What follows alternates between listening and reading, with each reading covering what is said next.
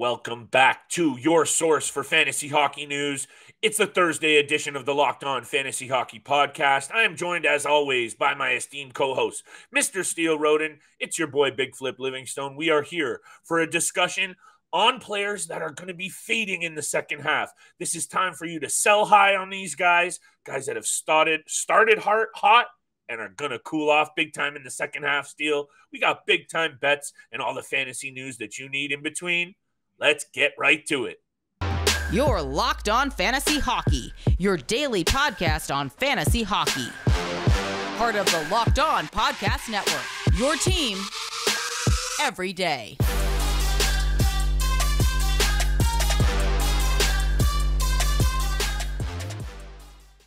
What is going on, everybody, and welcome back to your source for fantasy hockey news. It's a Locked On Fantasy Hockey Podcast. Flip and Steel here with you for the Thursday edition. We're breaking down second half fade targets, players that have started really hot. I'm going to spit this out, Steel, but that are going to cool off in the second half. It's a good time to maybe take a look at selling these guys, sell high on some of these hot starts. I don't know about you, Steel, but some of these players that I'm looking at today, of course, we're going to get to big-time bets. We're going to chat hockey, but we got to look at some of these players that have played a little bit out of their head so far that I see a big-time second-half regression. These are the players that you want to fade before they fade. I have 5. I have some honorable mentions, Steel. I got D-men. I got forwards, and I got a goalie. Thank you for making us your first listen every single day, my friends. Today's episode is brought to you by betonline.net. BetOnline has you covered this season with more props, odds, and lines than ever before. BetOnline, where the game starts, where today's episode is going to start. I'm flipping it over to you, Steel. No pun intended. Who are some of these guys that – sorry, I had to do it. Who are some of these guys that you are looking at that might be a good time to sell now while they still hold a hot value ticket that might be going cold in the second half of the season? Yeah, and I'll start off with a guy who started the season with his new club and really hot streak, Dominik Kubalik of the Detroit Red Wings, a guy that you and I talked about a little bit frequently, where one of those players who just really needed a fresh start, a new franchise to work within and grow and develop as a player. 28 points in 35 games so far this season, which is still pretty good for Kubalik. But again, he started really hot this year with the Red Wings. He's going to finish the year with career highs in majority of his statistics. Nonetheless, his current career high was 46 points in his rookie season. Again, he's at 28 points right now on the season. He's only had 3 points in his last 10 games. He's been cold for the last 2 weeks. Again, he was a part of that deal where I traded Kubalik and William Karlsson for Brent Burns. So I traded him at the right time, in the beginning, middle of when he was going cold on this streak. And again, I still see that he's going to have career stats this year, a career year by the end of the regular season. Nonetheless, the Detroit Red Wings have looked a little bit shaky recently. Kubalik has fallen down the lineup. He's on the third line right now. So again, his slow production of recently has kind of put him in a little bit of a tough spot on the Red Wings lineup. A little bit of a side note with the Detroit Red Wings as well. Jakub Vrana has cleared waivers, so he is still remaining with the AHL in the AHL as he does conditioning stints. And another side note, Robbie Fabry for the Detroit Red Wings is back in the lineup. He had 30 points in 51 games last year. He's starting on the fourth line, so that could be another piece that you could look for off the waiver wire. Shout out to Robbie Fabry, good Guelph Storm alumni, nasty junior career, hasn't really been able to get it done consistently at the NHL level because of some of those injuries, Steel. Yeah. He's going to get a good look here down the stretch with Detroit. Thank you for mentioning Kubalik. He was right there at the edge of my honorable mentions. If he could maybe pick it back up, go on a mini 3-4 game heater, I say sell right away because I think he may have already peaked a little early this season. Definitely a good sell now target to fade in the second half. Good start now, Steel. Holy crow. There's a lot of options I could go with here, but I got 3 D-men on my list, and right at the top of them, there ain't no way Josh Morrissey is going to continue to have the season that he has had. And hats off to him. Hats off to the Winnipeg Jets. But for me, if this is a guy that, let's say you have a little bit of excess on your blue line, Josh Morrissey is the perfect time to address another need in your lineup. Maybe you need a winger. Maybe you need a goalie. Josh Morrissey, 7 goals, 36 assists, second in D scoring behind another guy who might make this list. Josh Morrissey, though, Steele, I think you and I can both agree, amazing first half. Yeah. There's no way he maintains this, and I'm a little bit worried about the Winnipeg Jets overall, and that's why Josh Morrissey, definitely a sell-high target for me, one to fade in the second half. I think there is definitely a little bit of regression in the second half of the season for Morrissey. Obviously, he's not going to keep up the pace that first half because that was ridiculous crazy, what he was able to do.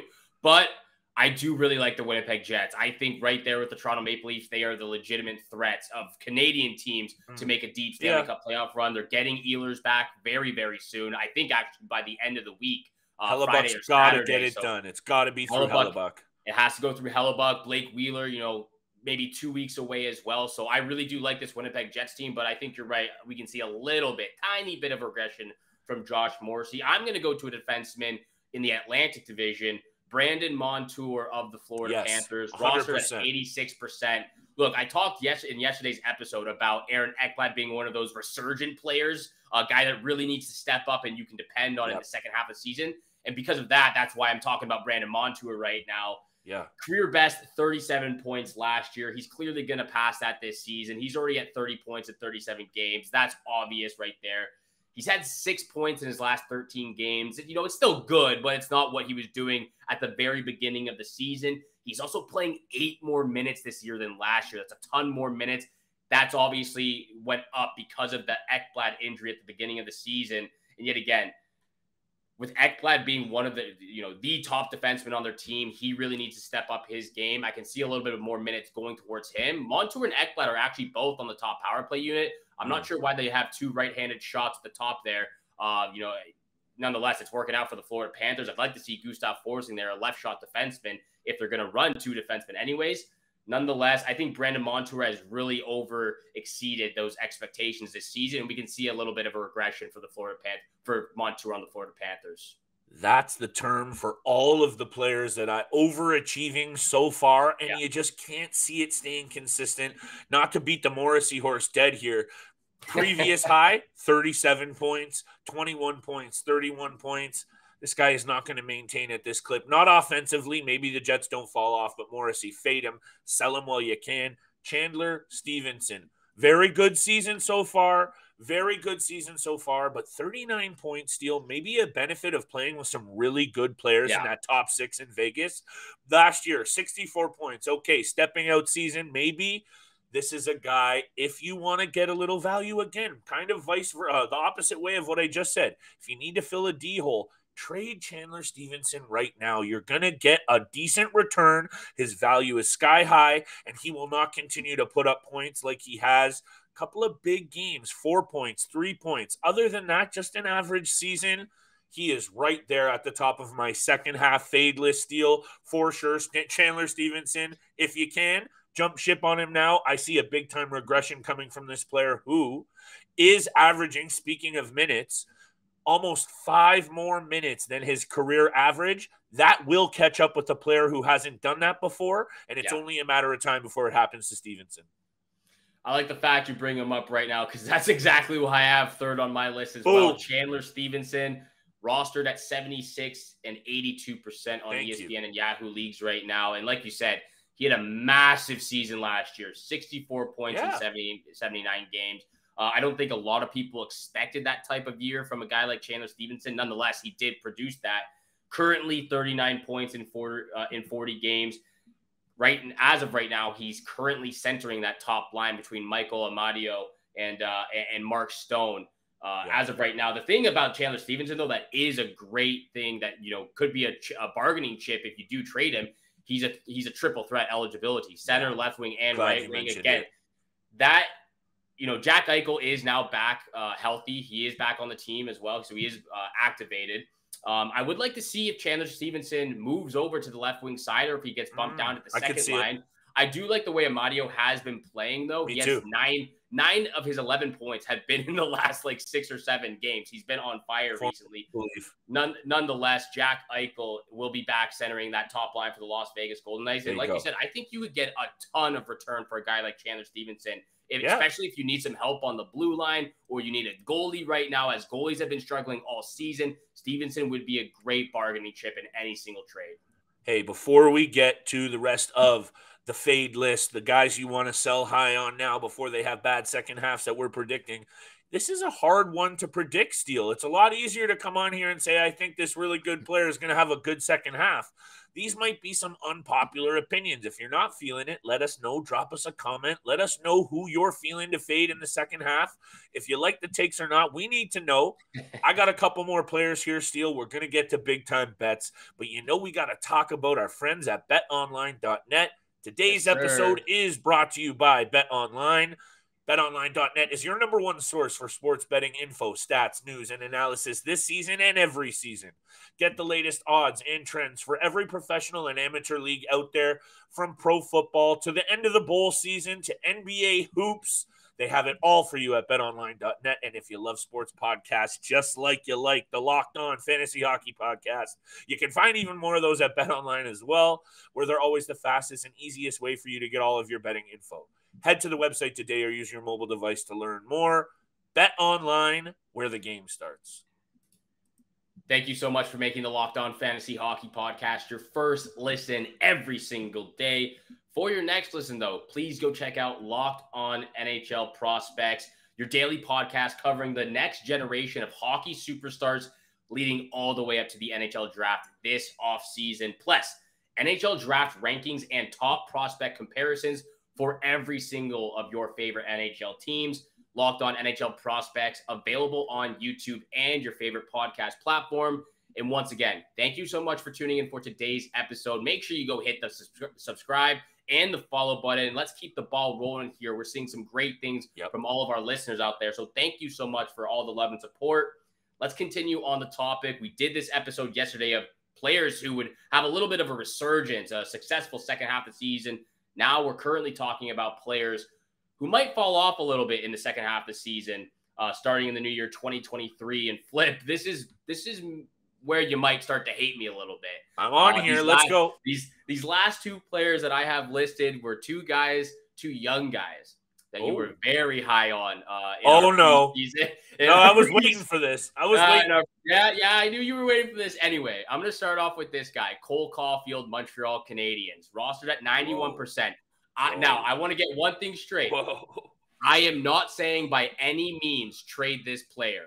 I'm not saying that by any means, but we can see a little bit of a regression for Cole Caufield and the Montreal Canadiens in the second half of this season.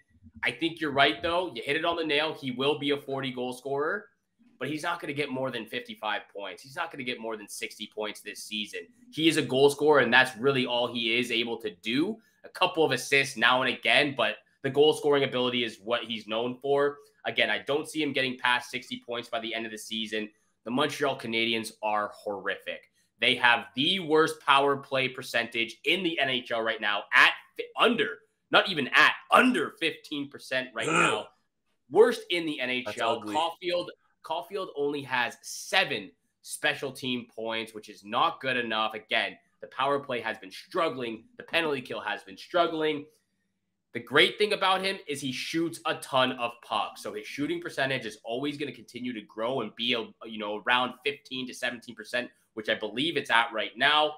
Yep. He also has 0 penalty minutes on the season. He doesn't block shots. He doesn't hit people. So those peripheral stats you're not going to get from a guy like Cole Caufield. You're really just getting the goals from Cole Caufield and the shots. He doesn't do a ton of other things right now for your fantasy team. Nonetheless, a young guy who is going to develop and grow for many, many years. I'm not saying by any means trade this player. I'm just saying we're going to see a little bit of a down season in the second half. You're saying some contradictory things here, my co-host, my friend, my brother Steele, because the reason you have Cole Caufield on your team is not for any of those peripheral stats. So you're getting him to do what he does, and he's doing it well so far on a team that is exactly what you said. They're awful right now. Horrible and awful together. Shout out to Shaq, Big Diesel. 22 goals so far this season, though, is a good, really good season for a player who, like you said, is still developing. I don't hate the take, though, that he might drop off.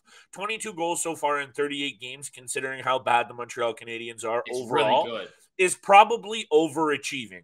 So I'm here for the fact that can he put up 25 goals in the second half of the season? That's probably a tall ask to have. But I'll say this. That has nothing to do with this kid's ability. So thank you for saying don't give up on him, because the second this team starts to right the ship even a little bit, this kid will continue to fire the puck in the back of the net. He's elite from the angles. He gets those shots in from either side of the hash marks there, and he can fire the biscuit. But I'm back to another demon. Some players that just came way too hot out the gate, Steele. People are starting to talk about Hampus Lindholm as a guy who can get it done offensively. 27 points so far this season. Listen, this is a player who previously topped out in a full 82-game season at 31 points. I've been seeing trades for Hampus Lindholm. Oh, take Hampus Lindholm as an add-in. Guys, disclaimer right now, if you have Hampus Lindholm, sell him if you can. He might finish the season with 3 more points, and it wouldn't even be a bad year for him. It would still break his career high. That's how hot he started. He's not an offensive guy. He's a steady stay-at-home D-man who can chip in sometimes. You're going to sell high on this player. I'm seeing him throwing out there, stealing way too much value. Listen to your boys, Flip and Steal. Hampus Lindholm is going to have a sleepy, snoozy. He is going to put you to sleep in the second half. How quiet he's going to be. You better be fading Hampus Lindholm. 4 goals, 23 assists so far this season. Good year. Chipping in with shots, 81. Previous high in shots in his career, Steele. Hold me down for a second here. Holy crap. He only shot 150. No, that's not even right. It's way lower. Fade Hampus Lindholm right now before I get even more heated. Probably could have done so even the week before Charlie McAvoy was making his return from the Boston Bruins. But yeah, definitely one of those defensemen you should have sold high on a little bit ago, but nonetheless, probably should trade high right now. Thank you. Flip, you might hate me a little bit more with this take. I know who's coming. I know. The listeners might not like me a little bit either, so let me hear it in the comments. DM us on Twitter, but nonetheless, Elias Pettersson, Vancouver Canucks. Oh my God. Rostered at 98%, alongside with Cole Caufield. I'm not by any means saying trade him right now or ever, unless you get some ridiculous offer handed towards you. I believe he finishes the season with 70 to 75 points. I know you expected him to finish with a little bit higher. I think he's going to regress the second half of the season. I think there's just too much news up in the air with this Vancouver Canucks team. You know, fair point. Bo Horvat, the rumor, not even rumor at this point. It looks like Bo Horvat and Brock Besser will be shipped out before the trade deadline. Yeah. I'm here for it. I'm not sure how that will affect his game, as it's pretty much just him up there. Even right now with all the drama with JT Miller, we're not allowed to swear on this podcast, but it turns out that he's a little bit of a locker room doughhead, if you know what I mean. So I like it. There's some rumors coming out with JT. It's a family show. Family friendly show, so we can't swear, but it seems that's what I've been hearing on the social media, on Twitter, on Instagram, that he's a little bit of a locker room doughhead, and people are kind of getting sick of his attitude right now that he's the superstar and he's all high and mighty. There's just so much going on with this Vancouver Canucks team. It's true. Look, this was one of those guys in the preseason that I was not worried about, but I wasn't sure that he was going to develop as much as other people thought, such as yourself. I still think 70 to 75 points is where he's going to land at the end of the season. But again, I just think there's so much going on with the Vancouver Canucks. So much people probably getting traded off the team before the trade deadline, which is going to hinder his offensive production. 75 points for a 24-year-old player who is still getting there would be pretty solid. But I'm here for this take on the Vancouver Canucks, because I'll get to my Vancouver Canuck player in a second who has just played so good in the first half that I just don't see it in the second half. And a lot of that has to do with the reasons that you just mentioned. This Vancouver Canucks team is in flux right now. And when you have, let me just get to it, when you have a player that's so important to the team in Bo Horvat and the good season he's having and he's getting shopped, there's something up. There's something going on in the water right now in Vancouver, and it doesn't smell right. Do I fully agree with your Pettersson take? Not 100%, but Bo Horvat is on my list to fade in the second half. Look, this guy is 2 goals away from tying his career high, and we're about to hit the halfway point. Yes, I understand. He has been doing it all. Penalty kill, power play, both ends of the ice, leading the team on and off the ice. There's just no way you get any higher value for Bo Horvat than you do right now. That's what I'm trying to tell you, people. If you have a surplus at center or a surplus at forward or a surplus with your scoring, move a guy like Horvat, who another GM looks at you moving Horvat with all those goals. You're going to get a good piece in return. That's what the point of today's episode is, people. So I'm here for this steal. The Vancouver Canucks might be a mess down the second half. Demko might come back. He might be good. He might be awful. Who knows? But Bo Horvat, that's another sell high. I got one more guy. Do you want me to ream it off now, or should we do it right after the break? Yeah. Ream it off right now before we get to big-time bets. Then we're getting a big-time bet steal, and we're going to go back on this money train. This is the one where I know you're not going to like my take, because 13 goals, 40 assists to lead the NHL and defenseman this year, Erik Karlsson. Hats off to Erik Karlsson for bouncing back and having realistically one of the best seasons of his career. And if you look back at the numbers, it might be right there alongside his Norris winning season. This guy is one again. How much value are you going to get for Erik Karlsson right now? And there ain't no way my man's putting up 40 assists in the second half. I'm not taking anything away from how good he has been. And I understand people are going to be like, Flip, he's on like an impressive. What's he got? How many points has he got here, Steele? 11 points in his last 5 games. Like, he's on fire. So maybe this is the unpopular take of my crew. But I'm here for it because Erik Karlsson ain't no way he's going to keep this up. And if you need a good piece up front, like I keep saying, vice versa, whatever you want to call it, Erik Karlsson's going to get you a big-time piece up front if you need it. Erik Karlsson was actually one of those guys I had on my honorable mentions. Look, he was in the top 5 for me as one of the best fantasy players or best players so far this season. For good reason, though. He's been phenomenal. Again, he's been so dominant this first half that you know he's not going to be at the same rate in the second half.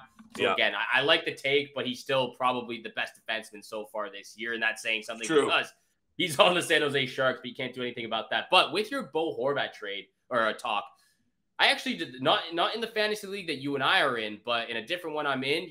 I just saw a trade go down, Bo Horvat for Tom Wilson and Nick Suzuki. What do you think about that? Ooh, I think that's a very fair trade, especially if Tom Wilson comes back to an already hot Washington Capitals team that there's something in their eye right now, and it has everything to do with number 8.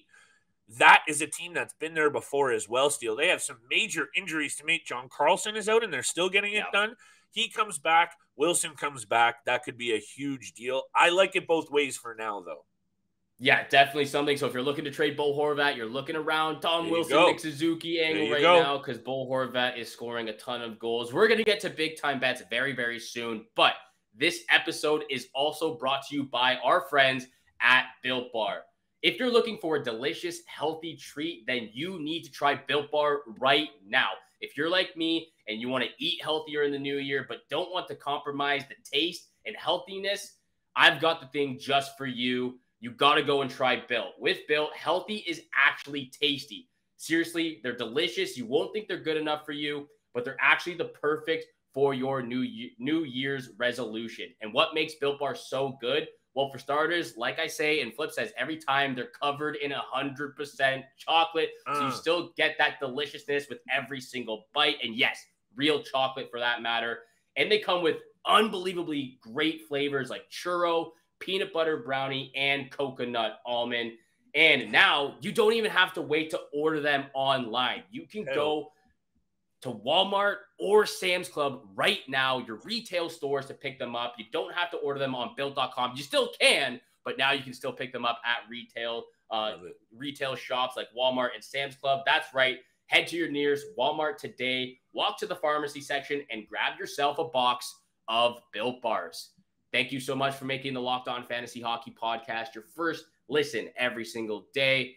Thank you so much. Please hit the subscribe, hit the follow button. We appreciate all the love and all the support. Thank you so much. Happy New Year again, 2023. Big things are happening on the Locked On Fantasy Hockey Podcast. Flip, we're running a little tight on time right now, but let's ream off these big-time bets where the money is made. And I'll throw it off to you because you've been starting the new year off with the right selections. I appreciate that. I'll go with 2 right away. You can fire all 3 of yours, and I'll finish with my lock as well. We'll keep it short and sweet, Steele. Colorado Avalanche at the Vancouver Canucks. When I take a look at this game, I say it every time we talk about bets, an over or an under jumps out at me. you're going to say flip. If you look at the Colorado Avalanche, they've been playing some pretty good defensive hockey over their last 13 games. 10 of them have gone under the number, but a couple of those recently have gone very much over the number. And when you're taking a look at these two teams' recency, 5 of the last 6 between these two have gone well over the number, and that's all I need to see. I think this is an easy 5-2, 5-3 situation, well over the number. That's pick number 1, Avs Vancouver over 6.5.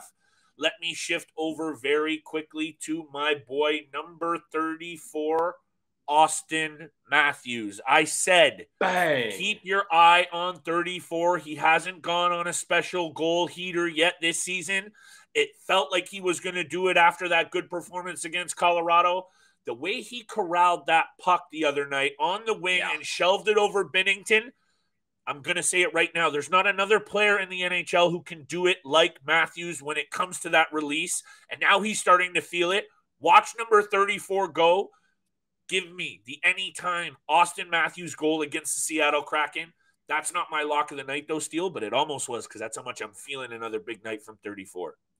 That shot was absolutely ridiculous. Off his back foot, too. Barely just corralled wobbling it. Puck, corralled it. Beautiful. Beauty. Absolute beautiful goal from Austin Matthews. I might have to dabble and, sprinkle some money on Austin Matthews anytime goal. First pick of the night for myself. I'm looking at the Blue Jackets Capitals over 6.5 goals at plus 109 right now. The last 3 games for the Capitals have gone over the number. But actually, the last 3 games for the Blue Jackets have gone under the number. Doesn't matter. The Blue Jackets are one of the worst teams in the league right now. And like you said, with that Avalanche Vancouver Canucks game, I could see a 5-2, 5-3 Capitals win over the number. Hit that right now for your first selection. My second pick, I'm taking the Islanders on the money line at plus 138 against these Edmonton Oilers. I don't trust Stuart Skinner or Jack Campbell right now. Connor McDavid can do everything himself if he wants to. But this Islanders team is legit. Great defensively, great goaltender in Elias Pettersson. They're getting a ton of goals now from Matthew Barzal, Anders Lee, Brock Nelson as well. I like Islanders on the money line. And for my lock of the night, I'm going with the hot hand right now. LA Kings on the money line at home, plus 140 against these Boston Bruins. 7-2-1 in the last 10 games for the LA Kings. And you said it yourself off air just 20 minutes ago. Wouldn't it be nice to see these Bruins start losing a couple of games? And they're going to start against these Kings right now. That's my lock of the night. Wow, that's a spicy lock of the night. Some of these picks are spicy tonight, Steele. Unfortunately, for all the listeners out there, we ran a little long in the tooth, so the breakdown on these bets is a little slim. Check the Twitter for all the latest of the breakdowns and odds. Steele, New York Rangers roll into the Montreal Canadiens barn. This Montreal Canadiens team, you mentioned it a little earlier on today's episode. Oh my goodness, they're bad right now. And sometimes when you see a streak this bad, you go, okay, they're going to snap out of it. I'm looking at this like this is about to get worse before it gets better. That's how it feels to me. And, sue me if I'm wrong.